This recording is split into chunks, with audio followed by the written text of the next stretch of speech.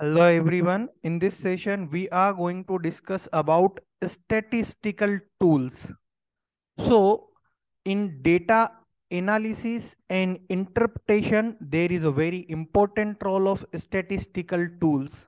Basically, you know that we are having a rough data, but for a research study, for determining some results, for getting quality research, we require quality data.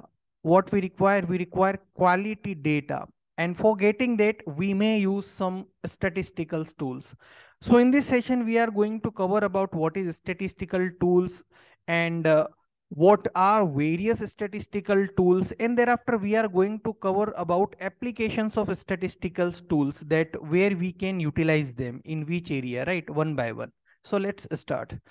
Statistical tools are used to collect, analyze, and interpret the data. So it is going to collect the data, it is going to analyze the data, it is going to analyze the patterns, the meaningful values, and thereafter it is going to deduce, thereafter it is going to inference, thereafter it is going to interpret the meaningful values of that data, right? It can be used to make predictions like forecasting tools, for identifying trends, and for solving complex problems. So we may use statistical tools for this kind of things. There are many different types of statistical tools with its own strengths and weaknesses. So let's begin. If we talk about that statistical tools we use it for descriptive statistics, for inferential statistics, for predictive analytics, and for data mining. Thereafter we are going to cover the individual applications of them, right? So in descriptive statistics, these tools are used to describe the data and their findings, such as mean, median, and mode. You know that in many industries, mean data, median data of any particular data is important, right? It depends from problem to problem, but depends on the data, mean, median, mode, such kind of data that is describe the data. We call it as a descriptive statistics. The second one is inferential statistics. These tools are used to make inferences about the population from the sample data, such as testing for differences in means, right? For such kind of thing, we require inferential statistics. Then predictive analytics. These tools are used to predict future outcomes, such as forecasting sales. Based on the current sales, what are the forecasting statistics? So for that, we tell them as a predictive analytics. And data mining. These tools are used to find hidden patterns and relationships in the data that existed. So basically, the tools that we use for such kind of statistics are: the first one, statistical package for social sciences, that is SPSS. It is a widely used software package for statistical analysis, and it is easy to use and has a wide range of features, right? So the first popular statistical tool is SPSS, statistical package for the social sciences, right, for statistical analysis. The second one is R. So R is a free and open source software environment.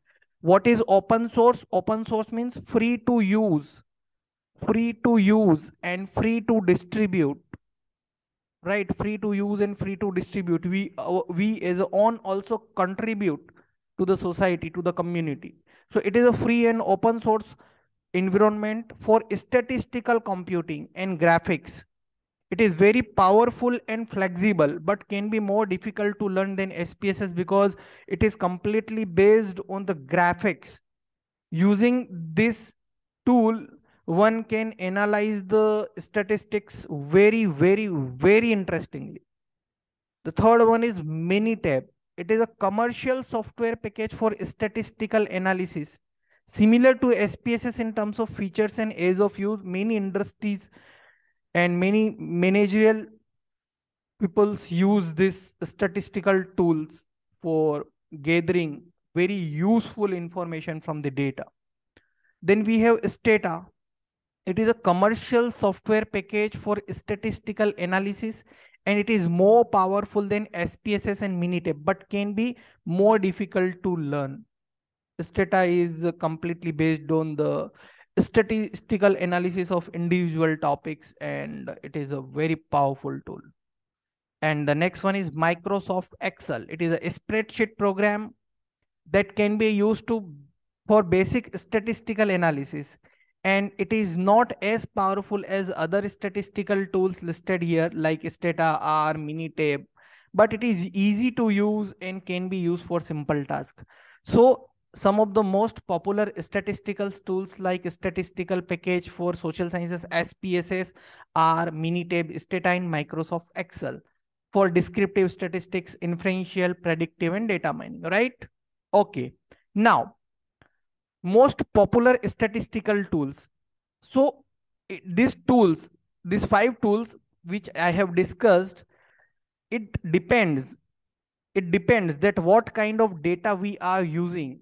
The type of data determine the type of statistical tools. It does not possible, or it does not necessary that if you are using R for particular, then you cannot use the Minitab for that, right?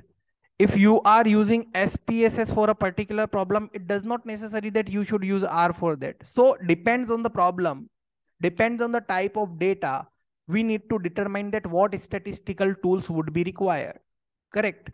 It also depends on the research question, depends on research question. Basically, based on type of data, based on research question, and based on desired output, we need to choose statistical tool. Statistical tools can be chosen on the basis of what are our types of data, what are research questions, and what are the desired outcomes. Getting it? Correct.